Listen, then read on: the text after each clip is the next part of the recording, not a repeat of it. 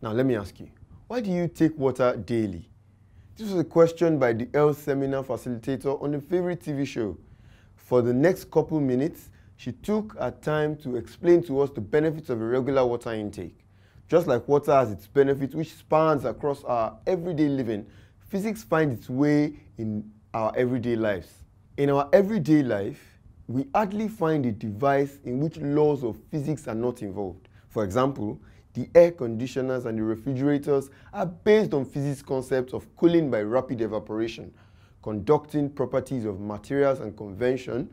Modern-day medical workers would not be effective if not for some applications of physics in designing X-rays, ultrasounds, microscopes, electrocardiogram, pacemakers, and radiotherapy equipment. The communication sector's radio, television, satellite, space, exploration, and generation and distribution of light are all products of principles of physics. Can we do without physics in our everyday world? No, we can't.